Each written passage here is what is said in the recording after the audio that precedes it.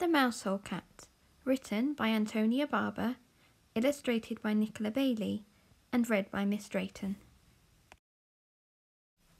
At the far end of England, a land of rocks and moorlands stretches itself out into a blue-green sea. Between its high headlands lie tiny sheltering harbours where the fishing boats hide when the winter storms are blowing. One of these harbours is so small, and the entrance between its great stone breakwaters is so narrow, that fishermen call it the Mousehole. The people who lived in the cottages around the harbour grew fond of the name, and they call their village Mousehole to this day. They say it in the Cornish way, Mousehole, but you may say it as you choose. Once there lived in the village a cat whose name was Mouser. She had an old cottage with a window overlooking the harbour, an old rocking chair with patchwork cushions, and an old fisherman named Tom. Mouser had had many kittens in her time, but they had all grown up and left home. Her eldest son kept the inn on the quayside.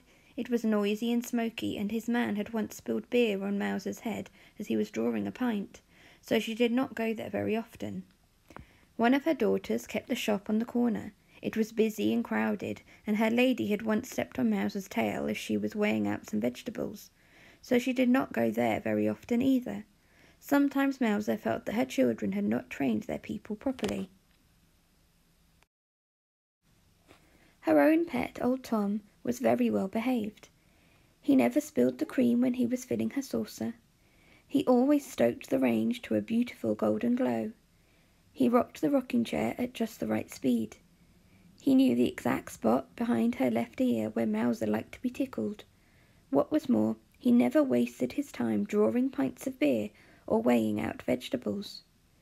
When he was not looking after Mouser, he passed the day in the most useful way possible.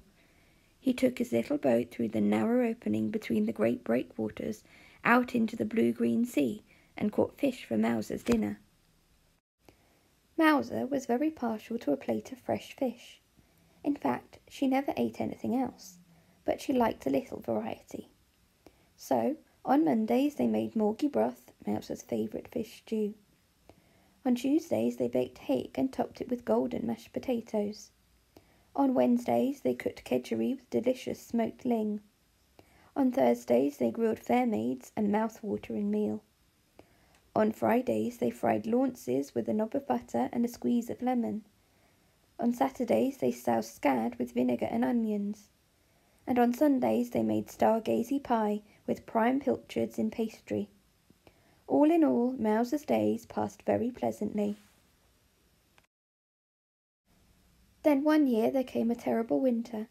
At the far end of England the blue-green sea turned grey and black. The great storm cat is stirring, thought Mouser as she watched at her window. The wind whined like a wild thing about the high headlands. It came hunting the fishing boats in their hidden harbours. When the great storm cat is howling, thought Mouser, it is best to stay snug indoors by a friendly fire. The sea drew itself up into giant waves and flung itself against the great breakwaters. All along the coast of Cornwall the stone walls stood the shock. Then the sea sucked up its strength again and roared right over them, sinking the sailing boats in their home havens. But it could not get into the Mousehole. Mouser watched as the great storm cat clawed with its giant cat's paw through the gap in the harbour wall. But it was too small. He snarled and leaped up at the great breakwater under the lowering sky, but it was too high. The fishing boats sat safe as mice in their own mousehole, but they could not get out. And because the fishermen could not fish, there was no more food. They ate up the few vegetables that were left in their storm-racked gardens. They ate up the salted pilchards that were left in the cellars. Mouser hated vegetables, and the pilchards were too salty for her taste. Soon there was nothing left. The cats and their people grew very hungry. Mouser sat by her window, staring out at the storm, and thought longingly of morgy broth and stargazy pie. Every day the fishermen gathered on the quayside, and sometimes they would try to take a boat out through the Mousehole. But always the great storm cat lay in wait for them, and they were lucky to escape with their lives. Then at last one evening, as old Tom sat with Mouser on his knee, She felt him take a deep sigh. "Mouser, my handsome," he said, for he was a courteous and well-spoken man. "Mouser, my handsome, it will soon be Christmas, and no man can stand by at Christmas and see the children starve. Someone must go fishing come what may, and I think it must be me. It cannot be the young men, for they have wives and children and mothers to weep for them if they do not return. But my wife and parents are dead long since, and my children are grown and gone."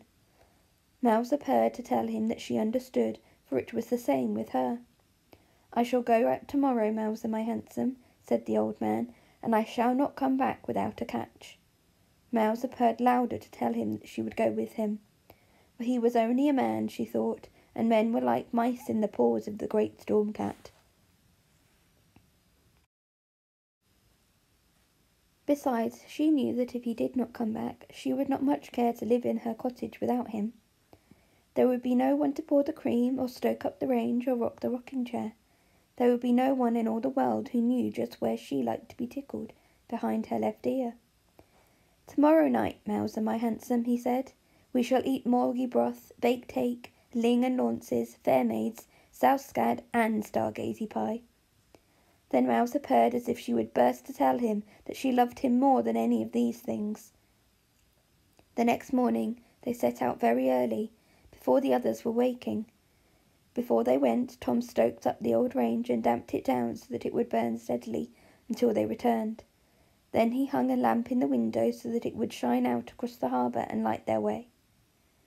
As they reached the quayside, Mouser looked back through the wind and rain and thought how warm and welcoming the window looked. Soon their little boat was crossing the harbour towards the Mousehole Gap, and the voice of the great storm cat rose all around them like a giant caterwauling. As she listened to his wailing, Mouser felt a sudden strange sadness for him. How lonely he must be, she thought, endlessly hunting the men-mice in the deeps of darkness, and never returning to the rosy glow of a red-hot range. And her kind heart was moved to comfort him. Many a tomcat had Mouser tamed in her time with the sweetness of her singing. Now she lifted her head and sang like a siren, joining her call with the cry of the great storm cat. And so it was that he was taken off guard as the little boat made its bid for freedom. Soothed by the sweetness of Mouser's serenade, the great storm cat paused in his prowling and pulled back his giant cat's paw for a mere moment. Swiftly the little boat passed through the Mousehole and out into the open sea. Then the great storm cat played with them as a cat plays with a mouse. He would let them loose for a little as they fought their way towards the fishing grounds.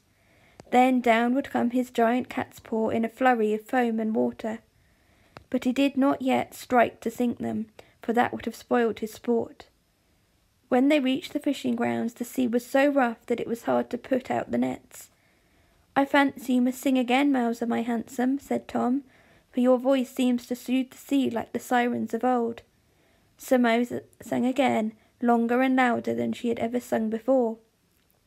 Indeed, old Tom was forced to block up his ears so that her siren song should not distract him from the business of fishing.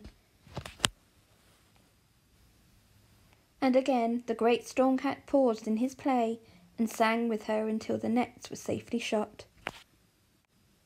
All day they fished in a seething sea. The waves were so high and the clouds so low that they soon lost sight of the shore. And all the time the great storm cat played with the little boat, striking it and then losing it, but never quite sinking it. And whenever his claws grew too sharp, Mouser would sing to him to soften the edge of his anger. As evening came down they hauled in the nets. Into the belly of the boat tumbled ling and launces, scad, hake, and fair maids. Enough fish for a whole cauldron of morgie broth, enough pilchards for 100 stargazy pies.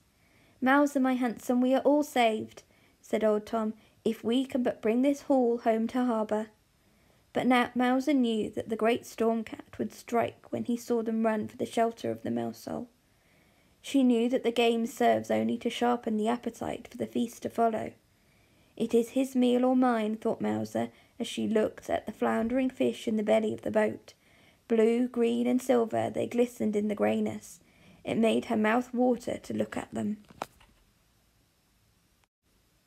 As she thought of the morgie broth murmuring on top of the range, The stargazy pie growing golden in the oven, Mouser began to purr, and her purring rose like a hymn to home above the noise of the great storm cat's howling.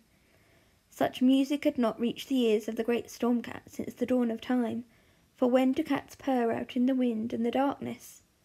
Puzzled, he paused in his howling, bending his ear to catch the strange sound. It seemed to him that he had once heard such a song long before, when he was no more than a storm kitten. The great storm cat grew quiet. Gone was his hunger for hunting, for making his meal of the micemen. Only the pleasure of the purring remained. Then the great storm cat began to purr with Mouser, and as the soft sound grew, the winds waned and the waves weakened.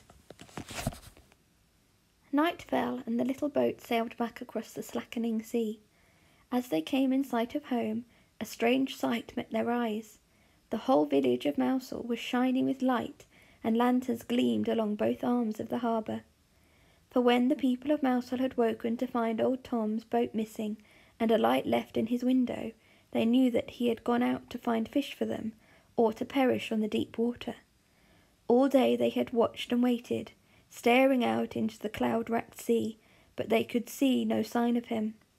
And when night fell, the women went home and set candles in all their windows, and every man lit his lantern and went down to the harbour walls.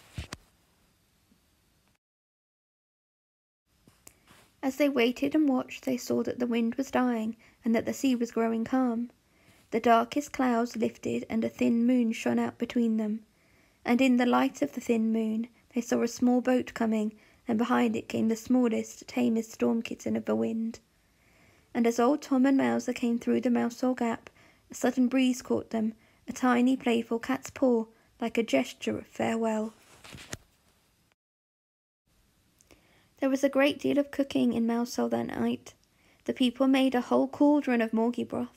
They baked hake, cooked kedgeree, grilled fairmaids, fried launces, souse scad. They baked 100 stargazy pies. Then, people and cats, they feasted together until the hunger was no more than a memory. And every year since that day, at the inn on the quayside, the people of Mousehole hold a fish feast on the night before Christmas Eve, and raise their glasses to the memory of old Tom. And every year in the yard at the back of the inn, the cats of Mousehole gather and raise a great howling to the memory of old Mouser. And every year folk come from all over Cornwall at Christmas time to see Mousehole lit up with 1,000 lights, shining their message of hope and a safe haven to all those who pass in peril of the sea.